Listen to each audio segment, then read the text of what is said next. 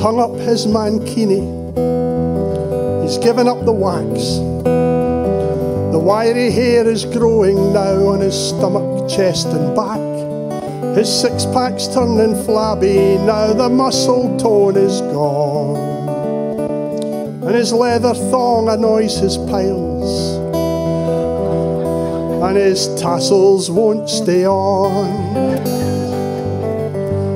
And they called him Three-Tassel Johnny in the days when he was king. His sequined mankini would shimmer with lust, and the baby oil glistened his skin. His friends in the Belfast male stripping fraternity worshipped his stripping technique, and he fluttered the heart of many a maiden as she gazed at his wondrous physique. Chorus.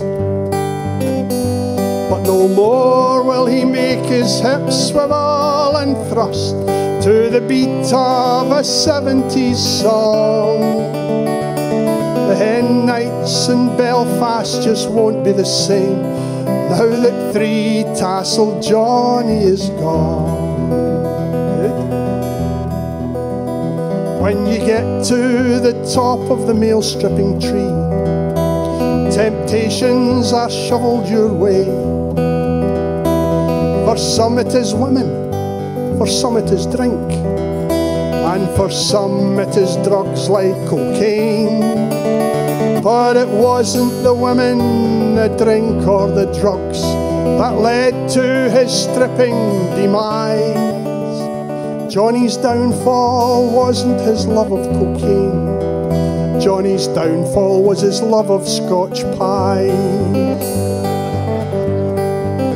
And his addiction was making him lazy. He would skip the odd night at the gym, and sure enough, flabby bits grew round his gut that used to be so well toned and trim. And of course, you must feed your addiction, no matter how often you score. So despite scoffing pies at a hell of a rate, his addiction would always want more. Chorus. But no more will he make his hips swivel and thrust to the beat of a 70s song. The hen nights in Belfast just won't be the same now that Three-Tassel Johnny is gone. It was a hen do one night in Rostrevor, where Johnny was strutting his stuff, but his hips wouldn't grind like they used to, and he rapidly ran out of puff. His tassels were barely revolving. He was knackered, to be perfectly blunt. His mankini was starting to burst at the seams, and his sweat soaked the bride at the front.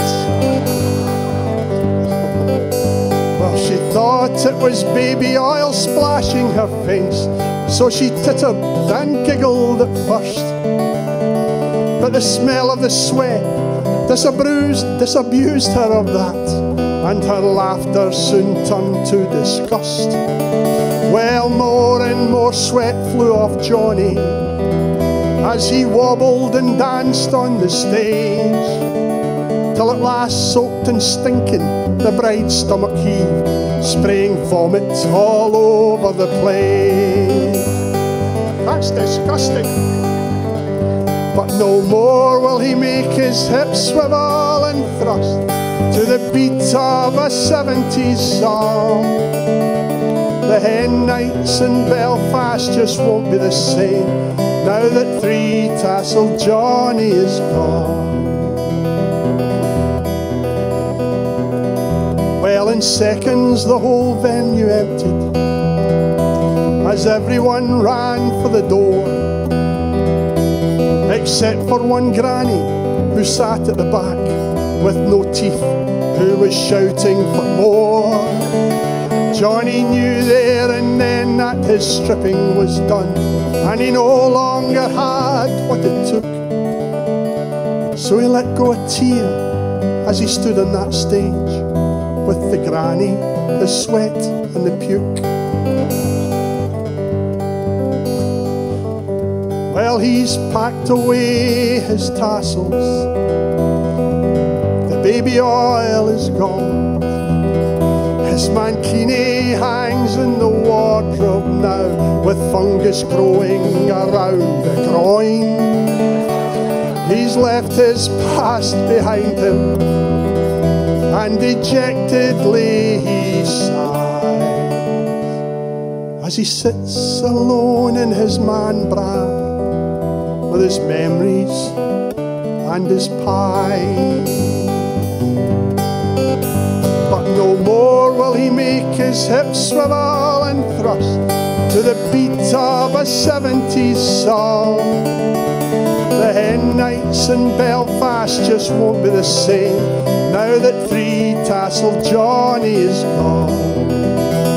The hen nights in Belfast won't be the same now that three-tassel Johnny is gone.